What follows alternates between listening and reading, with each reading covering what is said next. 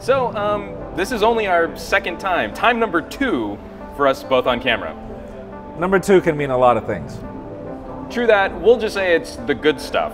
It is the good stuff. This is IFA 2016. I am Jaime Rivera. I'm Juan Carlos Bagnell. This is Pocketnow. Let's wrap it up. All of Pocketnow's IFA 2016 coverage is brought to you by XCOM Global. So to begin, disclaimer, this is actually our first IFA, number 1. Both number of us. 2, both of us. This is our first trade show covering the show floor together, That's it was an awesome experience. Juan, you're an awesome guy. It was excellent getting to tag team this with you, because I've covered these kinds of events by myself, and this is a lot more fun. But then again, this trade show... Well, it's big.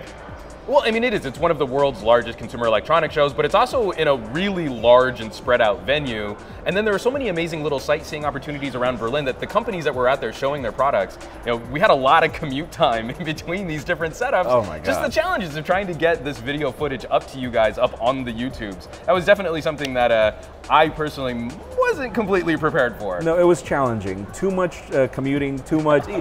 Even there are, just to give you an idea, there are shuttles within the Messe, just for you to go from one booth to the other, just over how complex this is. Well, I definitely appreciated that because my dogs is tired. I had no problems getting all of my step goals in for this week. Oh yeah, but regardless of that, Berlin was beautiful, accommodating. We cannot wait to do it again. The people here were a lot of fun. The food was great.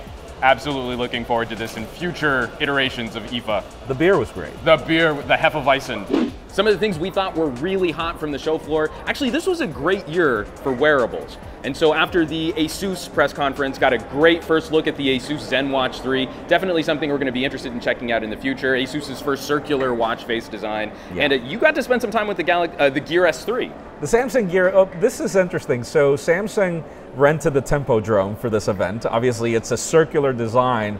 Just Circles, to follow round. on the Gear S3, I found that to be probably the hottest product. Interesting that it's a wearable. It's just, Samsung just really nailed it with this product. They forgot the whole geekiness. They started remembering that the average person actually wants a fashionable watch, and that's what I consider to be the best part of the Gear S3. Right, well, and also seeing ASUS take some of those design cues, the rose gold accents, the stainless steel body, really addressing the form, because we've got a lot of the function in place. We've got a lot of the tech. Now, is this something you really want to wear on your body? Does it complement your style? And that conversation was echoed throughout a number of the other manufacturers putting out wearables this year. Indeed, indeed. And I was also surprised by Huawei. Yes, we got a pair of phones out of Huawei this year, the Nova and the Nova Plus. Again, adding to that competition in the sort of mid-range market, that $400/euro price point is getting increasingly competitive. I just like the fact that Nova looks like a mini Nexus 6P, which is awesome. Yeah, the little one, I feel that they did it was smart for them to build on that. And actually, the MediaPad M3 looking like the same, taking some of what we liked about the P9 and sort of curving it around, and sort of softening the edges on that phone. I have to admit it. I mean, a year ago, talking about Huawei we wouldn't.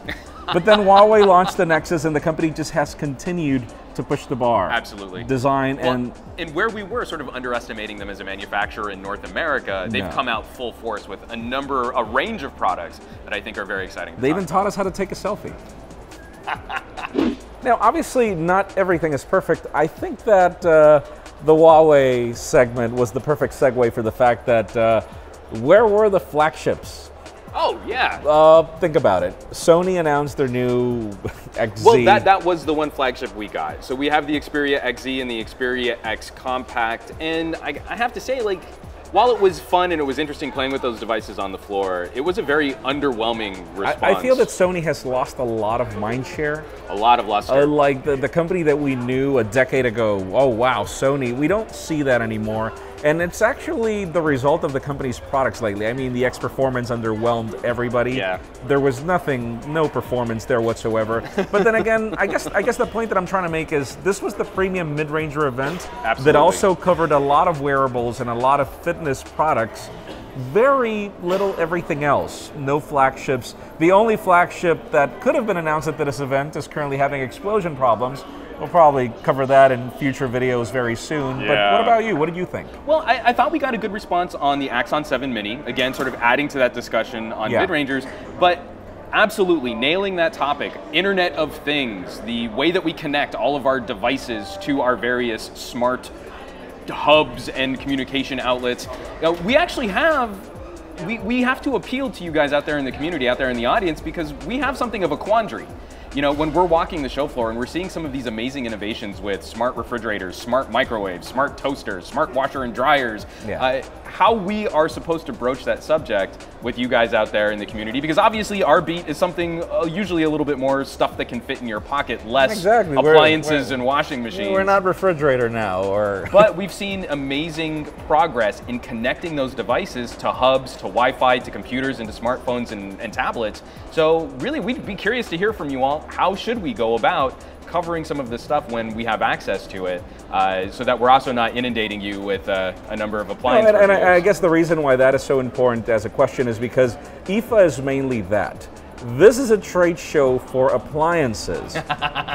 It's huge, but it's full of TVs, refrigerators. I've never seen so many blenders. Yeah, smart blenders. Smart blenders, and companies are using this trade show to showcase the future of their connectivity. Obviously, it's going to take some time. Some of you will probably only buy a smart blender, but in the case of us, I don't think I'm going to replace mine. I'm good for right now. I've got a Ninja. Now, obviously, aside from the hot stuff, the challenges, there were things that really surprised us, and that's a tall order for us geeks. Yeah, well, I mean, every time I walk a show floor, I want to walk away with something that I wasn't expecting, that blew me away, that knocked my socks off. It blew you away because you hadn't seen it. The Yoga Book from Lenovo was a product that, I don't know if you see our outro from MWC, that is the product that we saw back then that was still a prototype, that we could not talk about. It was announced at this event. It was everything that we expected it to be.